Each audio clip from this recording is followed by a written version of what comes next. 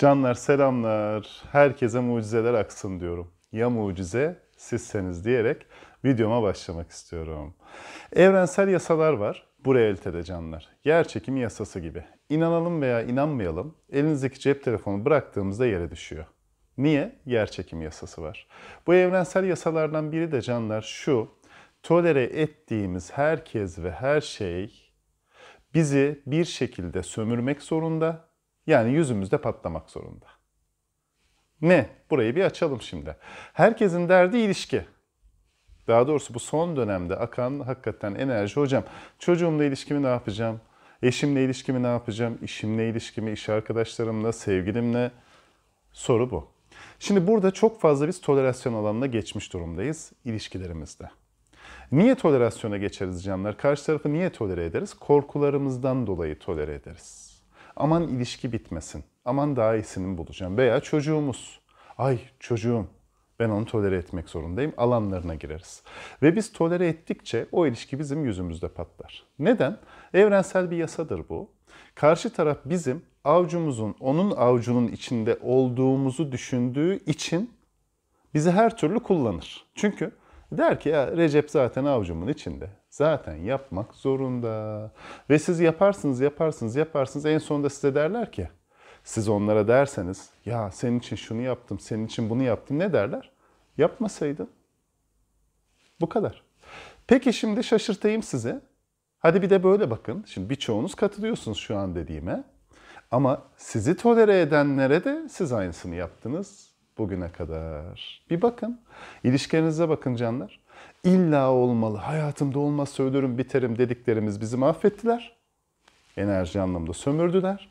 Size yapılanları da siz yaptınız. İlla hayatımda olmalı diye size bağımlananları da siz aynısını yaptınız.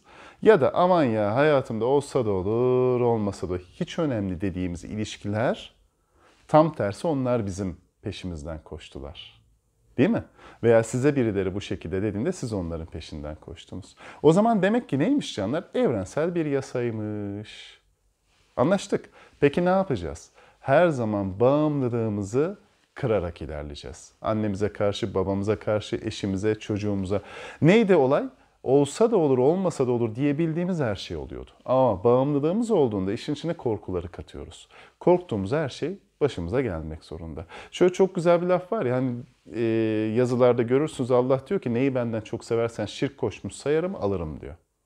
Çocuğunu benden çok seversen şirk koşmuş sayarım, eşini, işini fark etmez. Kimseyi aldığı falan yok. Orada bir metafor var canlar. Diyor ki kime bağımlanırsan o zaten senin elinden gider diyor.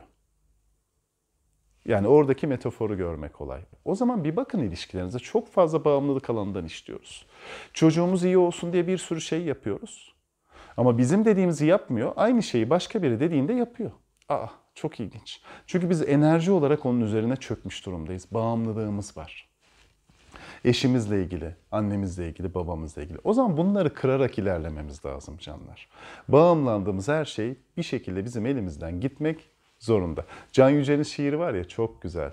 Bağlanmayacaksın her şeye, körü körüne diye. Onu lütfen dinleyin. Hakikaten muhteşem anlatmış olayı. O bağımlılığımızı kırarak ilişkilerde ilerlersek, o zaman her şey kendiliğinden akışta gidiyor canlar.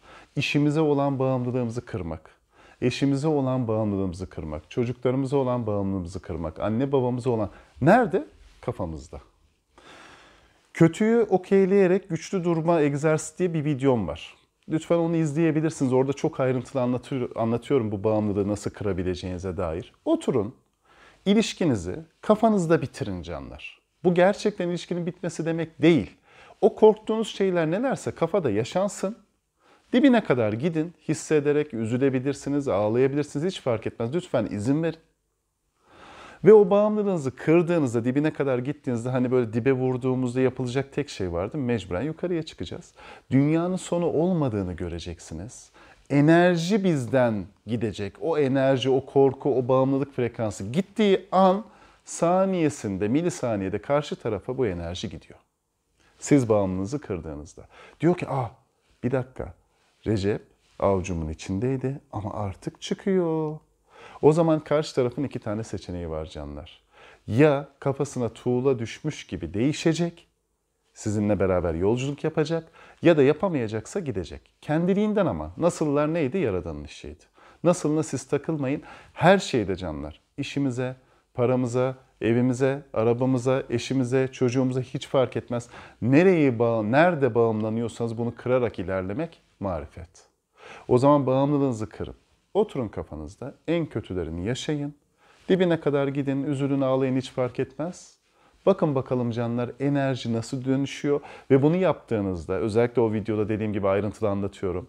Onu yaptığınızda canlar, bir görün bakalım hemen saniyesinde karşı taraf nasıl değişecek ve şok olacaksınız. Hepinizin bunu hayatınıza katmanız için neler mümkün diyorum. Evrensel yasalar her zaman işler. Hiç boşuna karşı tarafa kızmanıza gerek yok. Bağımlanan sizdiniz. Hiç kimse siz izin vermeden size kendinizi kötü hissettiremez. Hiç kimse siz izin vermeden size zorla bir şeyi yaptıramaz. Bu alana girdiniz. Hadi bakalım dönüştürme zamanı. Ve dönüştüre dönüştüre bağımlılığı kıra kıra ilerlediğinizde o zaman her şey kendiliğinden akacak. Ayrıca çocuklarımızla ilgili, eşimizle ilgili, anne babamızla ilgili onların üzerine biz çöktüğümüzde bizim de enerjimiz onların üzerinde olduğu için canlar yapacakları varsa da yapmıyorlar. Bir geri çekilin. Onlara da bağımlılığınızı kırın. Çocuğunuzun sınavı kazanmasına da, derslerinde başarılı olmasına da, her şeye bağımlılığınızı kırarak ilerlemeniz için neler mümkün? Bakın bakalım o zaman her şey kendiliğinden nasıl akışında ilerleyecek? Mucizevi bir şekilde. Neden? Çünkü biz bir mucizeyiz. Neden? Çünkü o sonsuz varlık, o sonsuz kaynak bizim içimizde. Doğru mudur? O zaman bunu hayatınıza katmanız için neler mümkün?